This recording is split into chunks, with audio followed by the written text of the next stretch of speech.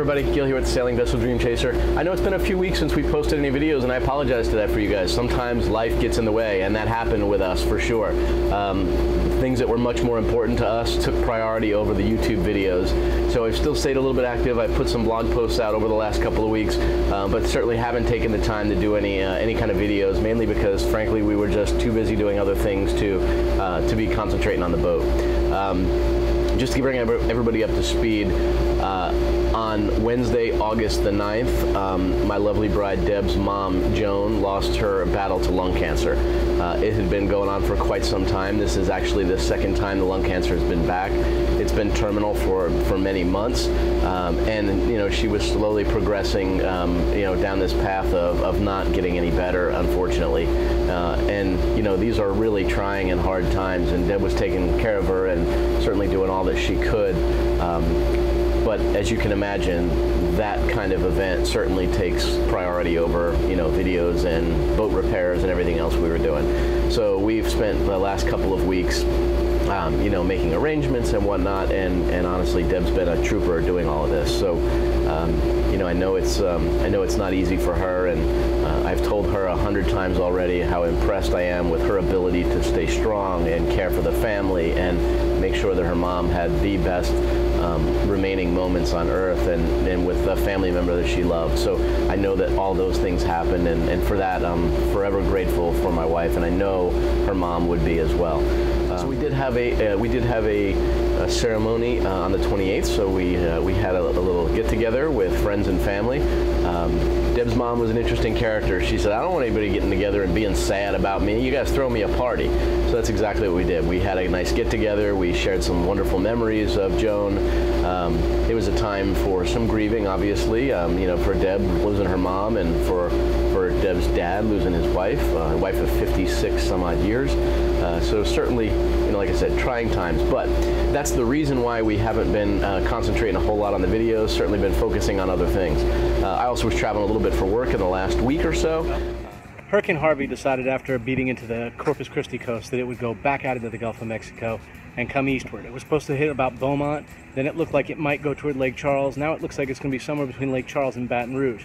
The further east it goes, the more concerning it gets for our area.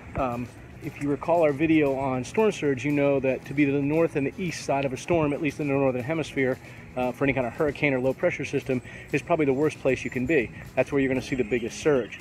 So I'm actually not worried about the winds. It is just a tropical storm right now. Winds are right now projected about 68 miles an hour. It'll probably die down on that before it got to our point of land, so I'm not overly concerned about that, but I am worried about flash flooding. If you watch the news, you know Houston got 30 some odd inches of rain and it completely flooded.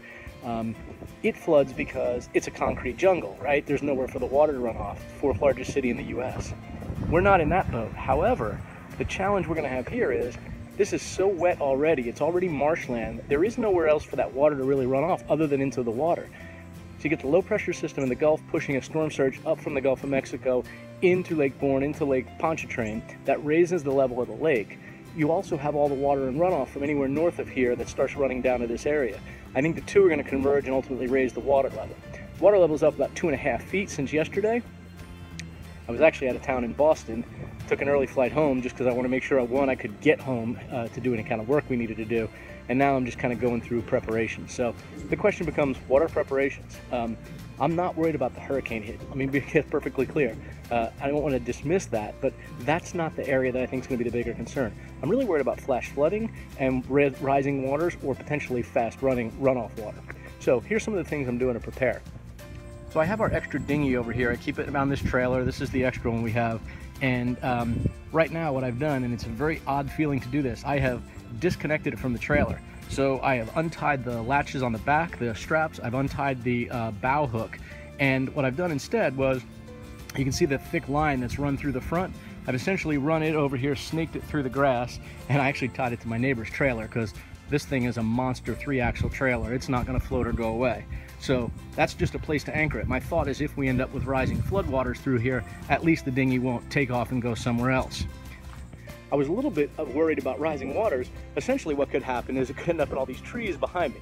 certainly don't want that. So I've also taken about an 8 or 9 foot line and essentially just tied it to the back of the trailer here. This isn't a very heavy trailer, but my thought was this would be at least enough to keep the boat from going too far from here. If we end up with more than 8 or 9 feet in here, I would be shocked. But between this tied to the trailer and also the large line tied to that big thick trailer, if the water does flood here, hopefully I don't lose the dinghy. And by lose it, I mean literally lose it, like it floats away somewhere.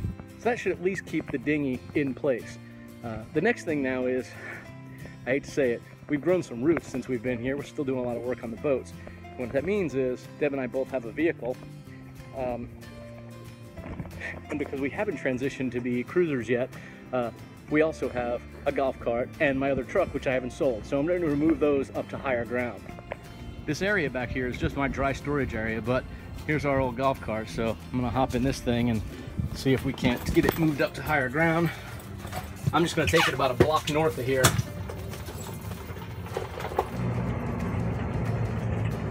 If I was really worried about the wind, I would probably take this thing and drive it all the way up to our storage shed and keep it inside the storage shed where we have our tools and whatnot for all the refit work we're doing on the boat. But I'm actually, again, I'm not that worried about it. Like I said, it's doing 68 miles an hour or 63 miles an hour or something right now in the Gulf of Mexico. But the reality is when that thing hits land, it's going to slow down. So I'm really not as concerned with the winds as I am with the rising water and the amount of rain we're going to get. So because of that, I'm okay leaving this thing parked up in this cul-de-sac just to make sure it stays safe.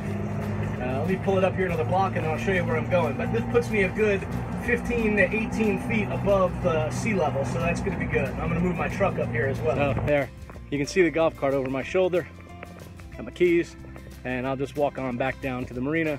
And then I'm essentially going to do the same thing with the Expedition. I'm going to park it right there next to it. Just to give you a sense of where we are here, one block and then the next block where you see the mast right there, that's the marina. So we're up certainly above seawater for sure. Round 2, got the Expedition sitting next to the golf cart. Also situated it so that the truck was on the southeast side of the golf cart. The thought was that's where the first bands of rain and wind are going to likely come from if it does. Probably over preparation, but frankly I'd rather over prepare than under prepare. Hey everybody from the Sailing Vessel Dream Chaser, it's Gil and Chaz and McKinley. We are all safe and sound. I know a bunch of people have asked how we're doing with the storm, and we are good. There's also a very lot of rain that we got. And go away, Harvey. I agree, go away, Harvey. There is a lot of rain, but I believe we are completely safe. We are tied down well. The water still has a ways to go before it goes up over the docks. So I'm going to do a quick repair to my parquet floor. Interestingly enough, I have a couple of strips of my parquet floor right here that have come up. This one's loose and I have a few others that are loose. But I'm missing a few too, and I think they must have fallen at some point before we bought the boat down in the bilge, or they just got picked up and lost. So I think I've got a good plan. So I have a few pieces of my parquet floor on the boat that have come up. This is one of the pieces that came up, and for some reason there's like 3 missing. So my neighbor was pulling the parquet floor out of his boat.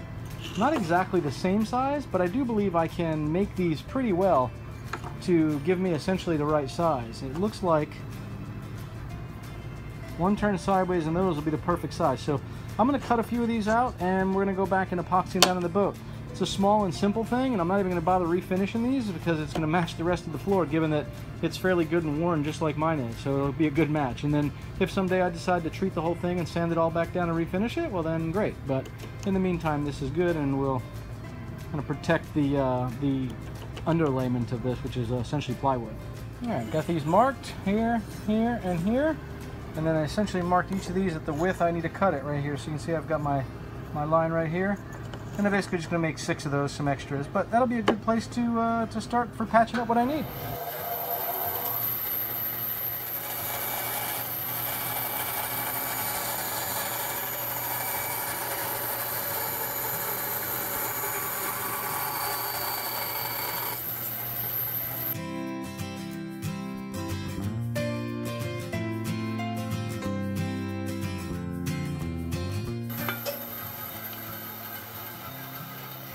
Alright, well, just getting done at the storage shed, cutting those quick pieces of parquet floor, but look at my little helper conked out on me.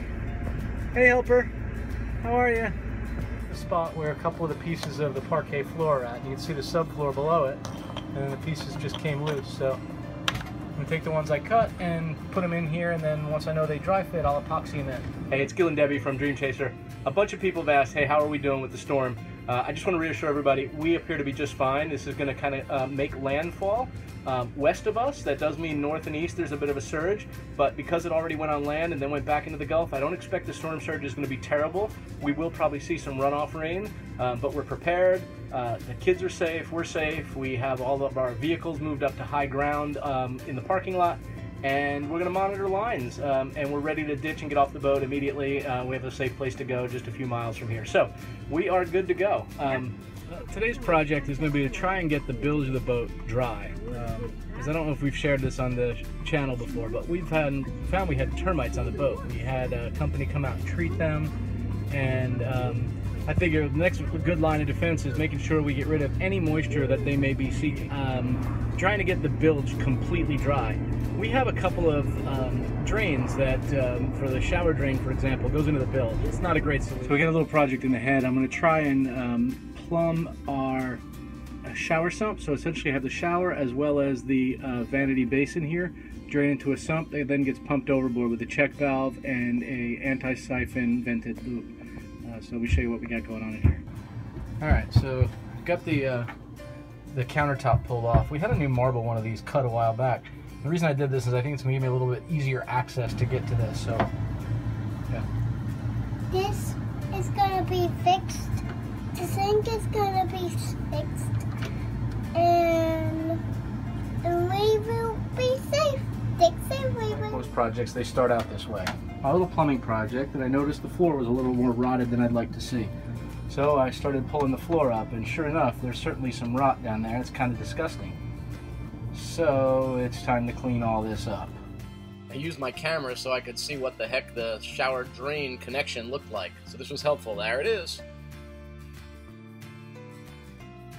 It's always getting something knocked off the list that makes it feel pretty good. So there we go. And I've got it all run to the sump, but I think I'm going to call it a night, and I'll do the rest of it in the morning.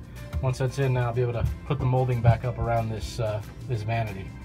But definitely like the marble, it looks good. Our sink's working, and we're gonna be safe, everybody.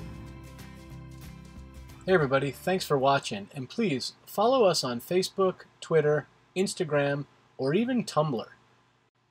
Please take a moment and go over to our website at svdreamchaser.com to download free resources for cruising and how-to projects.